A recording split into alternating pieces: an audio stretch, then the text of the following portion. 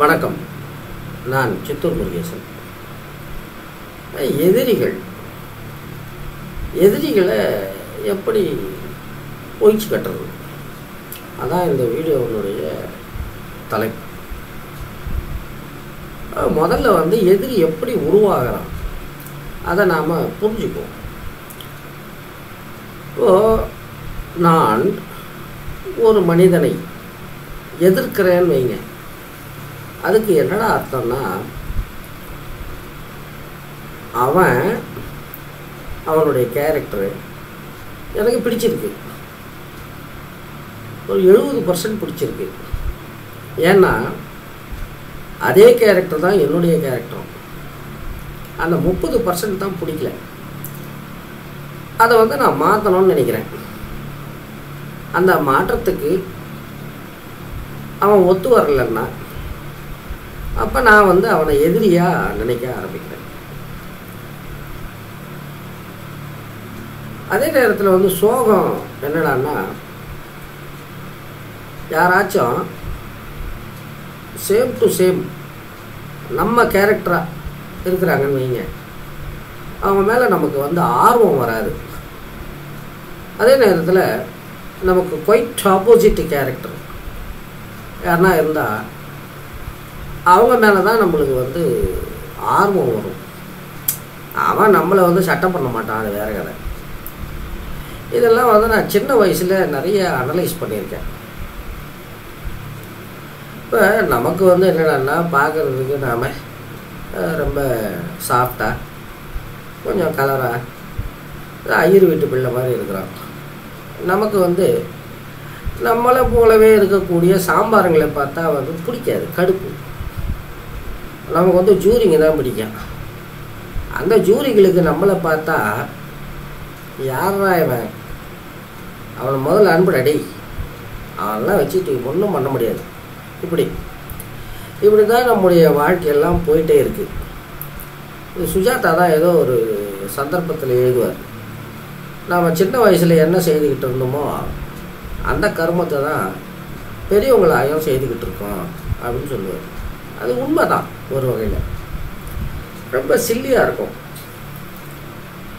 இப்போது நான் பெரியாரை ஒரு காவல் தெய்வம் மாதிரி வச்சுருக்கேன். நான் கடவுளை ஏற்றுக்கிறேன். அதே போல் இந்த கிரகங்களுடைய இம்பேக்ட் அதை ஏற்றுக்கிறேன். அதே நேரத்தில் இது தொடர்பான அந்த விதிகள், உபவிதிகள், இதையெல்லாம் பரிசீலிக்கும்போது பெரியாரை பக்கத்துலேயே வச்சுக்கிறேன். ஏன்னா இவனுங்க கேப்பில் கெடா வெட்டியிருப்பானுங்க, அதான் பயம். மூட நம்பிக்கைக்கு இரையாகி விடக்கூடாது அப்படிங்கிறது என்னுடைய துடிப்பு. இவ்வளோ இருந்தோம் சில, அது என்ன சொல்கிறது, அமானுஷமான விஷயங்கள். நம்ம நண்பர் ஒருத்தர் நல்லா இப்போ சொல்லணும்னா 1987 எத்தனை வருஷம், 30 வருஷம் ஃப்ரெண்ட்ஷிப்பு. இறந்துட்டார். டெத்துக்கு போயிருந்தேன், வந்துட்டேன். பட் அவருடைய அந்த எண்ண அலைகள், இப்போ நம்ம இந்த ஆவி இதெல்லாம் ஏற்றுக்கிறது இல்லை, பட் அந்த எண்ண அலைகள் அதனுடைய இம்பேக்ட் என் மேலே இருக்கும் அப்படிங்கிற அளவுக்கு சில விஷயங்கள், அதெல்லாம் டீட்டெயில்டாக சொன்னால் போர் அடிச்சிடும் உங்களுக்கு. இப்போ மேட்டருக்கு வரேன். நான் எதிரியை எப்படி ஒழிக்கிறது, எதிரியை நாம் டேக்கிள் பண்ணலாம், அது வேறு கதை. இப்போ நான் ஒரு ஜோசியர், எனக்கு ஒரு ஜோசியரோட தகராறு வச்சுப்பீங்க, ஏதோ ஒன்று தீர்த்துக்கலாம். சரி, நான் ஒரு எழுத்தாளர், இன்னொரு எழுத்தாளரோட தகராறு வந்தது, ஏதோ மோதி பார்க்கலாம். இப்போ நம்மை விட பல மடங்கு பணபலம், உடல் பலம், எல்லா கர்மாந்திரம் பிடிச்ச பலமும் இருக்குது. அவனோட நமக்கு வில்லங்கம் வருது, என்ன பண்ணலாம்? இப்போ இங்கே வந்து என்னடான்னா, இந்த பாயிண்ட்டை வந்து போன வீடியோவில் கொடுக்கணும்னு நினைக்கிறேன். ஏதோ ஒரு வெப்பன் இருக்கும், அந்த வெப்பனை வந்து நிராயுதபாணி மேலே போடக்கூடாது. போட்டால் அது பூமராங் மாதிரி போட்டவனையும் வந்து போட்டு தள்ளிடும். அதை போல் நாம் வந்து அந்த எதிரியை, அவன் பண்ண அநியாயமாக இருக்கட்டும், அக்கிரமமாக இருக்கட்டும், எதனா இருக்கட்டும், லூஸில் விட்டுறணும். ஏன்னா லூஸில் விட்டுறணும். நீ இப்படியா, சரி இருந்துட்டு போ, என்ன இருந்துட்டு போ, ஓரம் வந்துடணும். அதுதான் வந்து அந்த எதிரியை அழிக்க ஒரே வழி. இப்போ நான் வந்து லாஜிக்கல் ரெமெடி வேணும்னா சொல்கிறேன். ஒரு எதிரி ரெம்பல் வந்து கொடுக்குறான், உங்களுக்கு தேவையே இல்லைன்னாலும் ஏதாவது ஒரு பேங்க்கில் கடன் வாங்குங்க, அந்த எதிரியினுடைய தொல்லை குறையும். இல்லை ஏதாவது ஒரு புனைப்பெயர் வச்சுக்கிட்டு, அதான் நம்ம ஃபேஸ்புக் லாங்குவேஜில் சொல்லணும்னா ஒரு ஃபேக் ஐடி வச்சுக்கிட்டு சமூக கொடுமைகளை எல்லாம் வந்து வீரமாக எதிர்த்து எழுதுங்க. அந்த ஐடிக்கு சொந்தம் கொண்டாடாதீங்க. அது ஒரு 300 லைக் விழுந்துடும். அது யார் தெரியுமா? நான் தான். அந்த பாவத்தை இருக்கக்கூடாது. அது லாஜிக்கல் ரெமெடி, அது வேறு. இப்போ நான் சொல்லிக்கிட்டு இருக்கிறது எக்ஸ்பீரியன்ஸ். இப்போ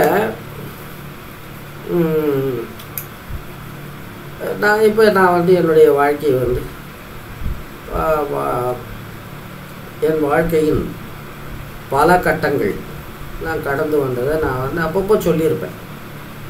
ஒரு தொடர்ச்சியாக சொல்லலைனாலும் சொல்லியிருப்பேன். ஏதோ ஒவ்வொரு காலகட்டத்துலேயும் ஒவ்வொரு காலகட்டத்துலேயும் ஒரு சத்திராதி இருப்பான், அவன் லத்து கொடுத்துக்கிட்டே இருப்பான்.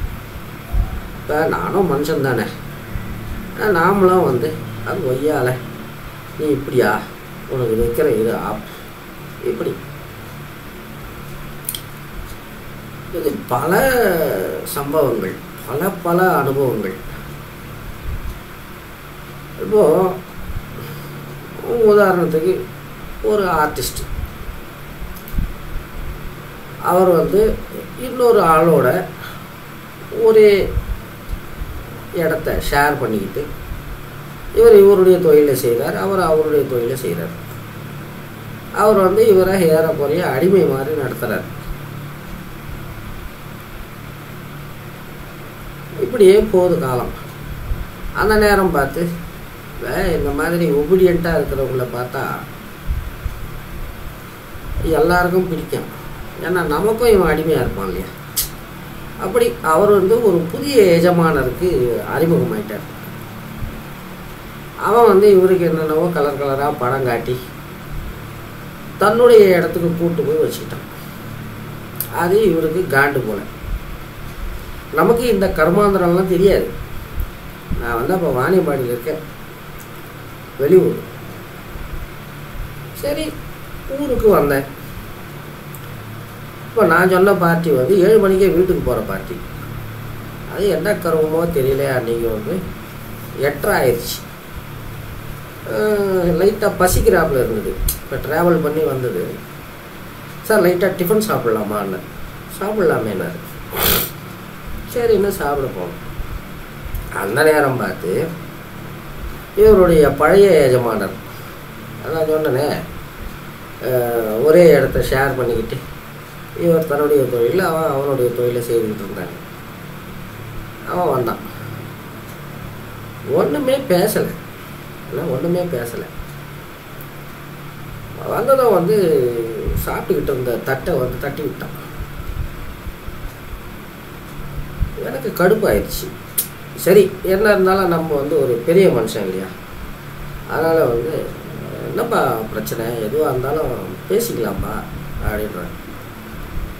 அவரு நம்ம மேலேயே கையை வைக்கிறாரு. நான் சரி அண்ணே வணக்கண்ணே, இஷ்டம் வந்துட்டேன். வந்துட்டு அதுக்கப்புறம் வந்து வேறு ஒரு ஜூரிக்கிறாரு, அவருக்கு சொல்லி அவர் வந்து ஆளை விட்டு அனுப்பிச்சு அவன் வந்து சப்போர்ட்டுக்கு வந்து யாரோ ஒரு கான்ஸ்டபிளை யாரோ கூப்பிட்டு வந்தான்.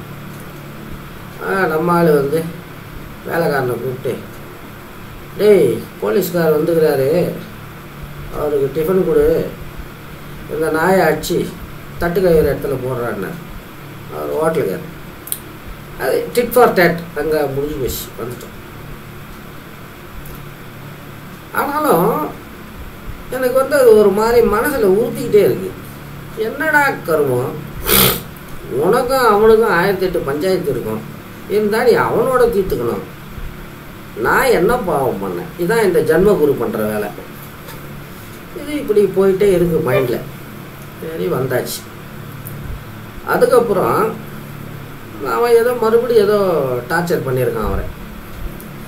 நான் இன்னொரு ஜூரிக்கு சொல்லிவிட்டேன், இவருக்கு சொன்ன நீ போப்பா, அவர் செட்டில்மெண்ட் பண்ணிவிடுவார். அங்கே போனால் எக்ஸ்பார்ட்டி அந்த ஜூரியே கன்ஃபியூஸ் பண்ணிட்டான். எப்படி, இவர் வந்து அவனை ஏமாத்திட்ட மாதிரி. சரி, அது ட்ராவில் முடிஞ்சு போச்சு. இது காதுக்கு வச்சு மேட்ரு சி டூ ஆகிப்போச்சு, விட்டேன்.